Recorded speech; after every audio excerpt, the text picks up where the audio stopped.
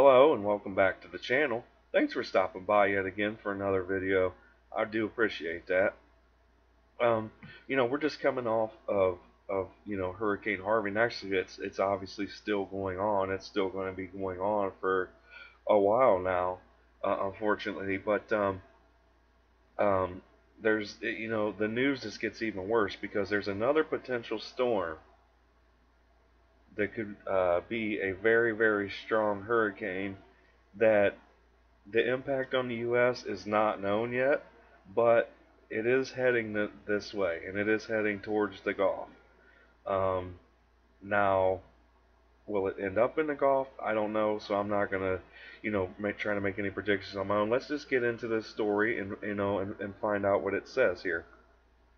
It says on the heels of Hurricane Harvey, Tropical Storm Irma forms. U.S. impact unknown. It goes on to say, for a nation reeling with the devastation of Hurricane Harvey on Wednesday came some unwelcome news. Another possible threat was brewing. Tropical Storm Irma has formed in the Central Atlantic Ocean. The National Hurricane Center said it poses no immediate threat to land, and it's too early to know its track, forecasters said. But as you can see here, we'll just pull this up real quick. This is its predicted uh, uh, direction as of now. So if you keep pushing forward, there is a possibility, if you look at this, that it somehow ends up in or around the Gulf. I mean, it's a possibility, right? Um, it goes on to say the trouble. Okay, it says as of 5 p.m. Eastern, Irma had 60-mile-per-hour winds. It was located about 2,000 miles east of the Leeward Islands and about 3,000 miles southeast of Miami. It says Irma is moving to the west at about 13 miles per hour. And the storm is forecast to strengthen into a hurricane by Thursday or Friday, with winds estimated at 75 miles per hour. A tropical storm becomes a hurricane when its sustained winds reach at least 74 miles per hour.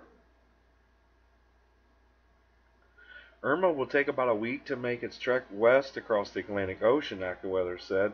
Weather meteorologist Ryan Mayo said Irma will likely become an intense hurricane with Category 4 or 5 strength near the Leeward Islands of the Caribbean. So that's not good news. I mean, this thing's going to be strong. This is, another Category 4 or 5 hurricane, possibly heading towards the Gulf. I mean, like, we can't predict that yet, and I pray and I hope that it doesn't happen. But regardless, this is going to be a very dangerous and devastating storm as well.